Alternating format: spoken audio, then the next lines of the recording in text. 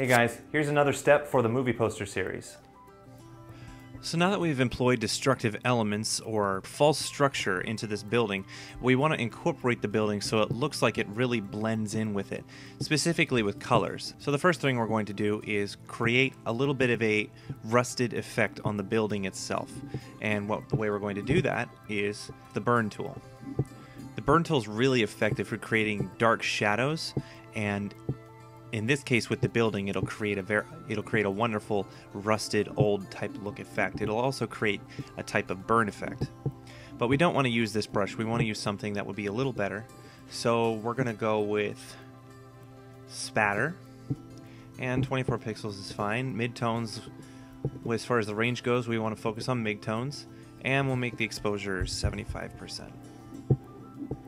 So make sure that your city layer is selected and just start coloring it in. And it's very subtle, at least at first, but the more you do it, the more you'll start to see it.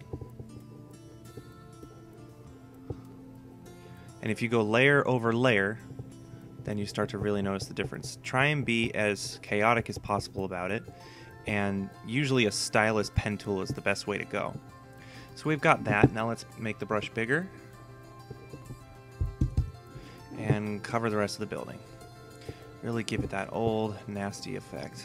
Go ahead and go over other layers, because you're going to be playing with those layers anyways.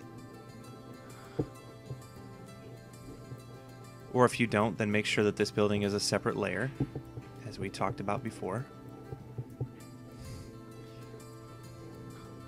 Just really color it in. Color it in everywhere.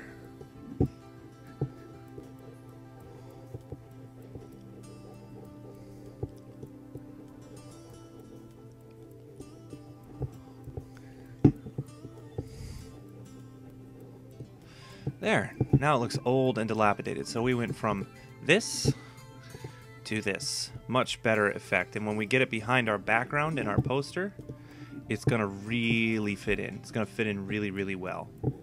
So the next thing we want to do is start to remove windows, because no exploded building would be complete without exploded windows. Very easy and simple task, but we're going to go through it anyways.